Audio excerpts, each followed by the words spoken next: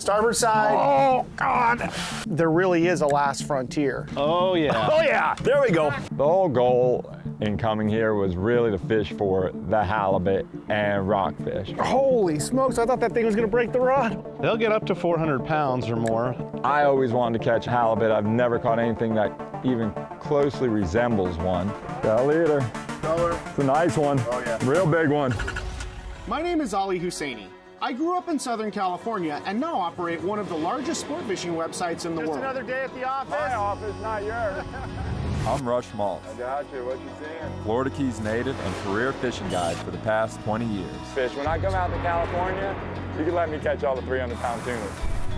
Our passion is our profession, and we know there's more to fishing than just the catch.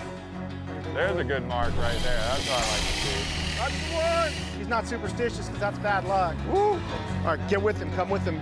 We explore the people, places, and species that make up the culture of fishing.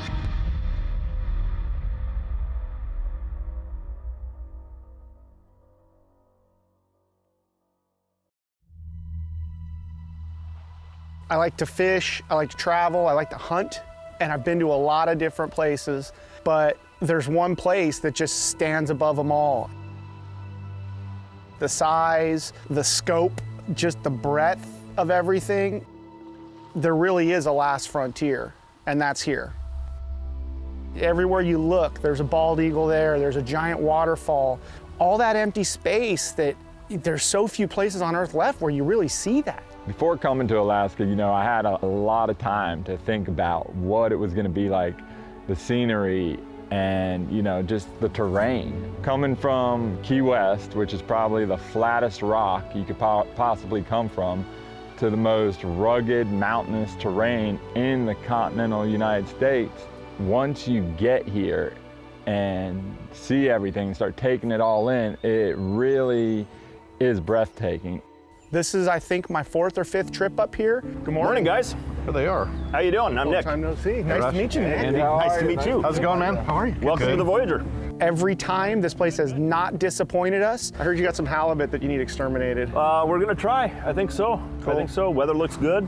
So I met a very weird dude by the name of Andy Mezirow. It's been almost 15 years now. How's salmon fishing? Good. Yeah. Some big ones. Really? He came on Bloody Decks. We had a mutual friend, so we kind of hit it off pretty quick. He's as Alaska as they come. He's been here for 25 years, little weird and a lot of fun. All right, let's get out of here. Yeah, right on. let's go. The whole goal in coming here was really to fish for the halibut and rockfish. We're here in Seward, located on the North Gulf Coast of Alaska, and basically we're situated halfway between Homer and Prince William Sound. So we're kind of along this really stern rock-bound coast where we get water that comes in and out of Cook Inlet on one end and in and out of Prince William Sound on the other, and it all sort of mixes into like a biological soup here where there's just an incredible amount of life and bait in the water in this area, and we can go in either direction to get further into that soup and further into the fishing, and the closer we get, the better the fishing is. All right, so what's the plan, Andy? So what the deal is at this spot is there's a lot of bycatch, a lot of rockfish, and so the ideal situation is to put over a bunch of different baits, right? And one of the baits would be a filleted carcass of a rockfish. It's hard for the rockfish to eat that, but it's perfect for a big halibut, so we want to at least soak one of those along with the usual baits that Nick's prepared. The bigger bait, big fish theory. There's so much life down there that we're just gonna, if we put small baits down there, we're gonna be inundated with smaller fish. Okay. And Rockfish are great to eat. They're great fish, but they're wrong. not really the target. Yeah, so no herring here. It's going to be the bigger carcasses or once the things rockfish. get rolling, we'll probably Will the halibut push them out? Like once they That's get onto our... typically what happens. Okay. You get a fairly active bite of rockfish, and then as the tide starts to roll, we're kind of here at slack tide right now. Once the tide starts to roll in, the rockfish bite kind of dies, and that's when typically we start to see some halibut showing up. When you're halibut fishing, of course you're bottom fishing. And you know, we love to bottom fish, Rush and I both. The bottom fishing here, of course, has a lot greater rewards than in San Diego. You know, in San Diego, I'm catching 4 and 5 pound cod. Up here, you're catching halibut from, you know, 10 to 300 pounds potentially. And then you've got these other characters that are gonna pile on along the way. Well, I'm good at catching little fish. There you go. So the North Gulf Coast, Gulf of Alaska, is one of the most productive ecosystems in the world. It's sort of the cradle of life between the Bering Sea and the Gulf of Alaska. It's where like 12% of the world's protein is harvested. Oh, Jesus! Oh yeah, there you go. On that little spinner, you kook. Beautiful. It's a great place to be fishing because we have the numbers of fish still. It's not like you're trying to pick off the last of the buffalo. There's huge biomass of fish. Oh, mama, that's gonna hurt. Yeah, right kind on the wrong rod. Let me get it beneath you there. So when we're there fishing for halibut, we're fishing on a reef that's full of yellow-eyed rockfish, black rockfish, lingcod, and all those fish are there feeding on octopus and crab and capelin and herring. It's a lingcod. That's a cool looking fish, man. Oh, you never caught a ling with us? I've never caught any of this. No, we have them at home. No, looks like a gargoyle. Oh, they look like a dragon. Look at that thing. Yeah, they're a predator. The dragon. No, they eating live bait down there. I mean, they look like a predator fish. They eat everything. You know, you got these huge lingcod, and it's, I mean, honestly, it's easy fishing. It's get on the spot, put the chum out, build the life up, and start catching fish. And if there's one thing you can depend on up here, the fish are gonna show. Starboard side. Oh, God. That's the proper one. Well, take it easy. Just take it real easy. I think that's a good one. I think you got a good one. I think we got a keeper on. Good thing you're using the right tool for the job. I'm running out of line. We get a Someone bite? had to get it started. He got a real one on that little tiny spinner. What am I missing out here? Now it stopped raining. Did you break it off? Spooled me. Yeah, it came up to the surface right when I hooked it. It came up 50 feet off the bottom over that way, and then I got it, came back pretty easy, and then it took off and it was unstoppable. And generally halibut just don't do that.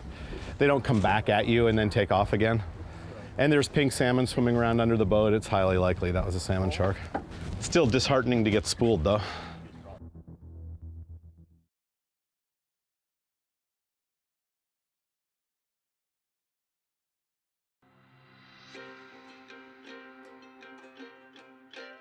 Local knowledge is brought to you by Evinrude, fastest, cleanest, smartest. The only outboard that lets you have it all.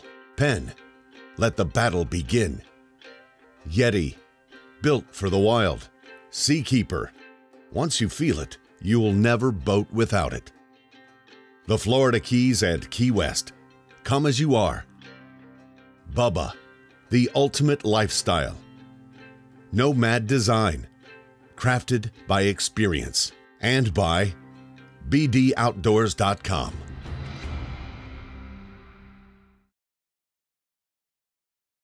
I don't think it's a halibut. You can take it out of the railing now, Cinderella. The king of the rockfish, up here in my mind anyway, is that big yellow eye rockfish. Yellow eye, nice. Oh, very cool. Yeah, I told you how they're about awesome looking. That's super good eating, huh? That's my favorite fish up here. Really? The bottom fishing here, like in so many places, uses the same fundamentals. You know, you're gonna have a bait and a weight to get down to the bottom. You're gonna want a little bit of current so the water's moving and kind of carry your chum and your scent to where the fish are at. You know, and then it's basically same as anywhere. Pay attention to that bite, make sure that they've got the bait, you know, and then either set them up or wind that circle hook into them. Holy smokes, I thought that thing was gonna break the rod holder when it I clumped. heard it. I thought a rod went over the side. After all these years, Ollie, they're still here. Right where we left them. Yep. Now, is there any structure here they'll run you into, or? Not generally, unless you had a really big one and a light drag, and then they could drag you into the reef, but it's not common. You don't really get rocked here like you do down in your neck of the woods. This is good fish. For those that don't know what a halibut is, I mean, everybody knows what one looks like, right? It's this big flat fish. And I think when you've never caught one or don't know too much about him, you kind of assume it's a big stupid fish that just lays on the bottom waiting for something to come by. Yeah, it doesn't have the giant whomps, but it's a good, I mean, it's heavy, it's a good one. The halibut is a true predator. It is a top of the food chain fish. It doesn't really have any natural predators except for maybe an orca lunch here and there. Oh yeah. Oh, Good yeah. one, huh? Yep, that's a good one. It's a big, mean fish that has giant teeth, pulls really hard, and then of course as an added bonus, they're delicious. Oh yeah, it's a good one. Hang on, I'm trying to control the weight. I always wanted to catch halibut. I've never caught anything that even closely resembles one. 2 eyes on top of your head, your whole body's turned sideways. No, they're crazy. So cool. That's a good one to kick it off with, huh? Absolutely, that's a solid fish. They'll get up to 400 pounds or more. They caught a 405 pounder right outside the lodge where we're staying tonight. They're just an ambush predator, right? So they just are just off the bottom, cruising in the current like a wing. The average size charter halibut's about 20 pounds. All the big ones and all the little ones caught amongst a fleet of 1,200 boats, the average size is about 18 pounds. That one's about 68 pounds. So it's way over the average. I mean, the halibut is a relatively fast growing, they reach maturity at about 32 inches, which is about 25 pounds. Such good meat too, right? Oh, it's so good to eat. How do you cook them? Tonight. I like to bake it, just like any whitefish, but you can't do it wrong. It's awesome fried. So the thing about the bigger halibut that we were targeting on this trip and that we generally try to catch is they live in the rocks. That whole area where we fish is a giant rocky reef. When we come here, our primary target is halibut, but I think one of the reasons why we like to target halibut, like any bottom fishing is, you just never know what you're gonna pull up. Oh, cool. Cod. China rockfish. Oh, look. Awesome. China rockfish. China rockfish, they're pretty rare. We don't see them that often here. They're really cool looking though. How many different variations of rockfish are there? There's like 200. Yeah. Look at that thing though. And they'll hybridize. God, so marbly. Yeah. They hybridize. Sometimes we find some weird ones that we don't really know what they are.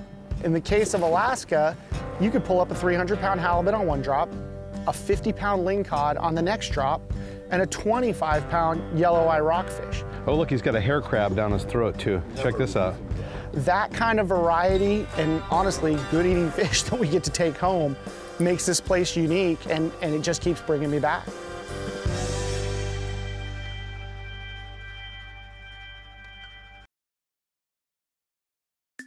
Oh, there you go. Fish on! No, it's a big halibut. Fish. Yeah! Fish on! If you want to tangle them, you could leave it out. That would be hysterical. I'm reeling mine up just so that I'm not that guy. But you guys work together a lot. I've been that guy plenty. Yeah, really you can easily do that if you want to. I would not judge you. Andy is just a different kind of dude. Let's see, if I just throw this right over there, now that I got everybody else out of the water. And a guy that I love that guy like a brother. He's a weird, quirky little guy, but he is a fish-slaying mother. Nice work, Ollie. Someone's got to catch them all. Nice job bringing Rush all the way here from Florida and then catching all the fish. That's pretty sweet. See how he does me? Man, from the first minute we came here, we were treated like family. Is he bigger than 18 pounds? He's bigger than the charter average. So when we're there fishing for halibut, we're fishing on a reef that's full of yellow-eyed rockfish, black rockfish, lingcod, and all those fish are there feeding on octopus and crab and capelin and herring. Might even be a rockfish, I don't know. Yeah, see how he continues to shake his head. Usually the rockfish, as they're coming up, especially if they're coming up fast like this guy is, they implode and then they're just kind of. Yeah, it feels heavier than the rockfish. The yellow eyes will surprise you sometimes. I'd be stoked to catch a yellow eye. Halibut. That one looks like a flounder. Oh, Perfect. I was gonna say You want to let him go or you want to kill him? We let him go. Good. The halibut is a very unique species of fish. There's very few fish, first of all, that have both their eyes on the same side. You're barely on the bottom. Give her a couple cranks up. He might be playing with it on the bottom. Anyway. There we go. There we go. There we go. Yeah. Got him again. Yeah, we got him. Oh yeah. Oh yeah. There we go. There we go. Some species coming from East Coast to West Coast are exactly the same. You have your groupers, your wahoos, your billfish. Other species are night and day. This one's got a little more weight to it. Yeah, he does. Come on, big girl. Oh, he's taking some line there. Nice. Well, I think that the attraction to halibut, it's one thing is they're unusual. People don't generally think of a flounder to be getting to that size. But also the range of size, and that's sort of the key with the tackle, where you want to have tackle that'll make catching a 25-pounder fun, but still be possible to stop a bigger fish. Got a leader. color. It's a nice one. Oh yeah. Real big one.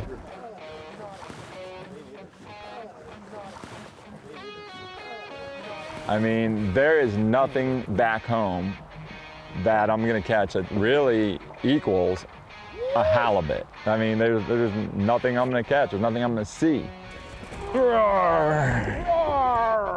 I've eaten it a couple times, delicious, but I wanted to personally catch a halibut.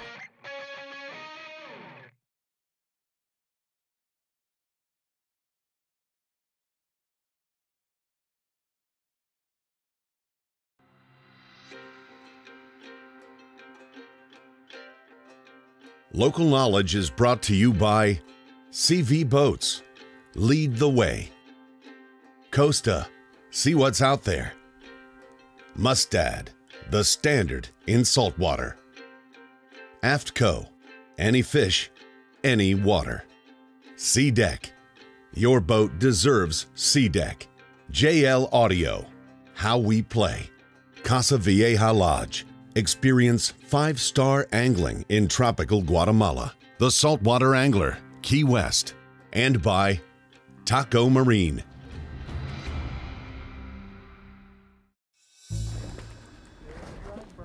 Nah, it's not that big. Feels like a little guy. Another one of those 18-pounders. One of the biggest variables you're gonna have to combat when you're bottom fishing is usually gonna be current. I got a monster here. Charter average. Well, I think that's been our key to success, really, in our companies that occupy that office is we have figured out exactly where the water is moving in what direction and when, and we figured it out 20 years ago. And so we can make it so that we never run into a slack tide. And fishing in a slack tide is just a time when we never catch anything. No, that's a big fish. Starting to pull now. Yeah, no, it's a good one. Another thing about tide is it plays a huge part in catching these fish. Just like back home, we want water moving. Same thing here, they just have a lot more of it moving. So 100 plus. It's hard to say, but yeah, I would.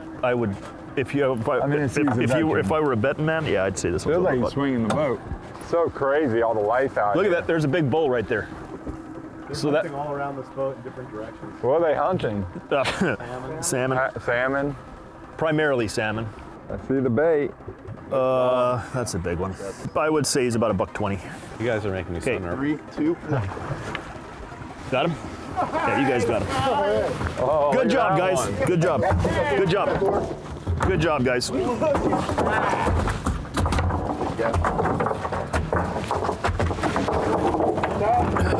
Look, he's doing the worm. The real talent in this fishery is not the guy holding the rod and reel. And actually, I'll say that about a lot of fisheries. You know, there's anglers and there's captains. And anglers turn the handle, captains do everything else. When they run up tide like this, that's usually the sign of a good one. This one definitely feels like a good one. Nick and Andy have this fishery very dialed in. They've been fishing together for almost 20 years from 2 different boats, and I think they've each taught each other, you know, a little bit here, a little bit there, of course sharing intel. This one is very mad. This one feels heavy. Oh yeah, there you go. He's all scarred up, huh? We don't need to keep that one. You guys. He's don't about need the it. same size. It's not that much bigger. You know, I think as long as guides we explain and have some conservation ethic, that it's fine to harvest fish that you're going to eat. And yeah, some of those fish are old that we catch, but they're not in any sort of a condition of being overfished or in any danger.